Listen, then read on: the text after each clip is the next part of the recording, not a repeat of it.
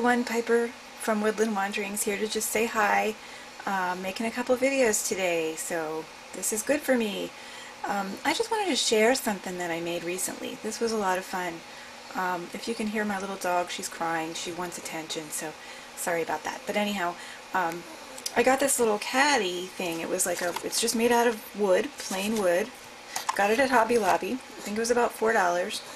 And it's a little caddy. I think it's about 6 by 6, and it fits perfectly a lot of my sprays. These are mainly the Lindsay's sprays, but there's 5 Lindsay sprays and 2 of the Tattered Angels in here, and it also fits a little bottle of water and 3 of my little homemade sprays. So it fits a good amount for a small caddy, and I just wanted to share it with you real quick. I used my currently favorite paper, the Garden Tea Party Stack, which I explained before in another video is nothing new, but I'm just loving this paper and I'm using it in so many things.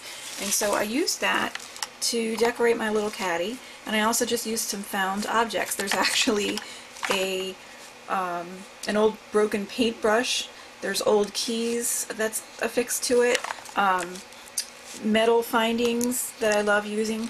There's fabric, there's lace, some old lace scraps, buttons, and it's got a really textured feel to it. Here's some more fabric. I love how that lace looks. The texture comes from cheap tub and tile caulk.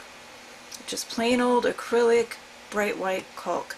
I use this for so many things. It just adds the nicest texture, and it's really cheap. This whole bottle, or tube, 5.5 fluid ounces, it only costs $2, and I get it at Big Lots. So anyhow, I have never purchased the modeling paste that a lot of people use, just because this works really well, and I'd love to one day just try it and compare it and see if there's a difference. But I love the texture that you can get from this. It dries quickly and it's really fun to use. So that's what I use to do like all of the texturizing, and there's just layers and layers and layers under it.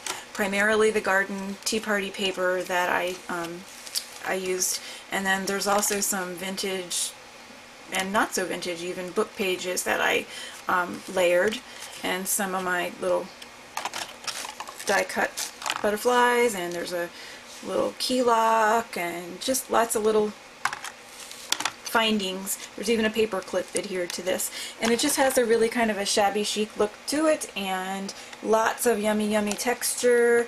Here's the brick that I used, a brick stencil, and I used the caulk over it, and I really like how that came out, and another key there. So just wanted to share that with you. It was a lot of fun to do.